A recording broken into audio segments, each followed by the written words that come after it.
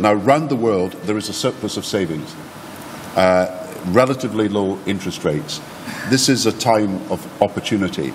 Africa has got great reserves, mineral reserves. It's got great uncultivated farmland. It's got a population of young people ready to work.